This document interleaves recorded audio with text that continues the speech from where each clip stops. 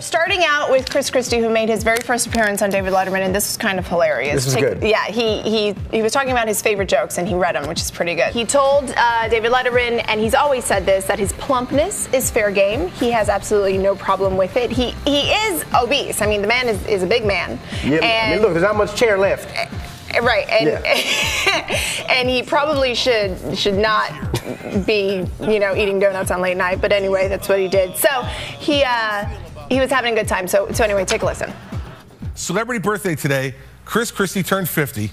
He blew out the candles on his cake, and he wished for another cake. I've made jokes about you, not just one or two, not just ongoing here and there, intermittent, but.